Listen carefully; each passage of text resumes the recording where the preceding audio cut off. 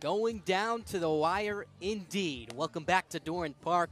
Last 3 outs for the Braves as they trail by 2. The good news, Matt Shaw, Chris Brito, and Evan Slight, the meat of the lineup, due up. However, Owen Stevenson, who has had them in a rocking chair tonight, is coming out for his 5th inning of work, looking to slam the door. Did not feel good. Here's the 2-2 again. Swinging to Tapper, right side. To his right is the shortstop in Brown. Sets his feet, throws to first base, but Shaw beats it out.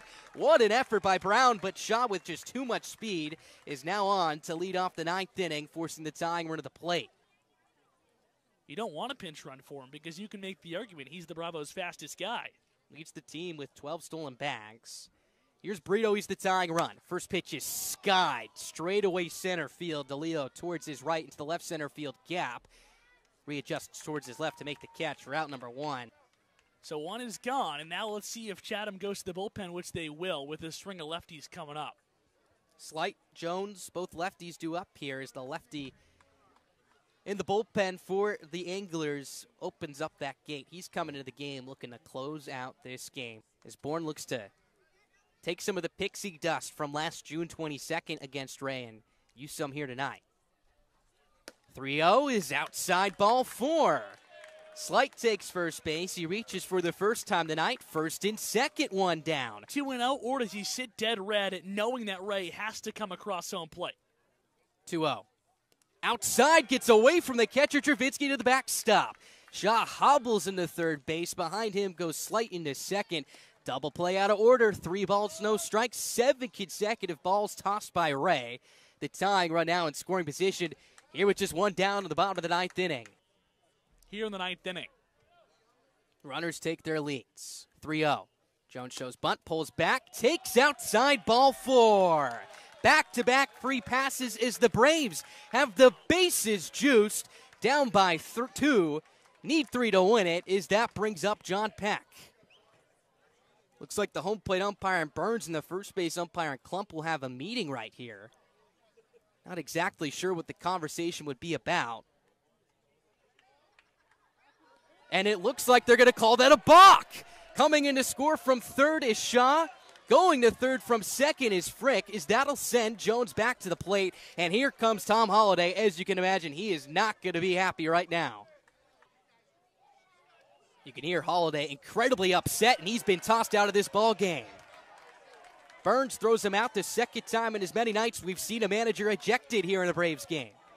The tying run 90 feet away. Jones the winning run at the plate. 2-1 Anglers. 3-1, he's down and away for ball 4. Official this time. As Jones will toss that bat over to the third base dugout. The winning run is now aboard here for the Braves. Runners at the corners with 1 down for John Peck. A big strikeout candidate. Hasn't punched out to this point, but leads the Braves with 32 on the season. Peck shows bunt, pulls back. Johnson goes through around his second base, is wide and not in time. Johnson is safe. Make that Jones is safe at second base. His 4th stolen base in 6 games already. Takes the double play out of order. 0-1 the count here with 1 down as the Anglers will draw the infield in. 1-2. Swing and a miss, but it gets away from the catcher. Travinsky rolls to the dugout. Frick will score. Jones a wide ground third. He's going to stop there. We are tied at 2-2. Another life for the Braves as Peck reaches on the strikeout wild pitch. My goodness, the Braves, they will not lose tonight and have a chance to win it here in the 9th.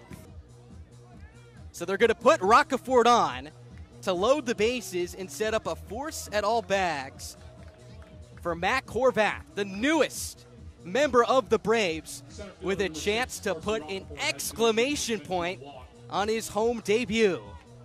This one would be up there, as the Braves haven't hit a ball out of the infield in this frame and look to walk it off. First pitch is swung on and belted deep out to left field. There is no question it's getting down, and it's over the wall and gone!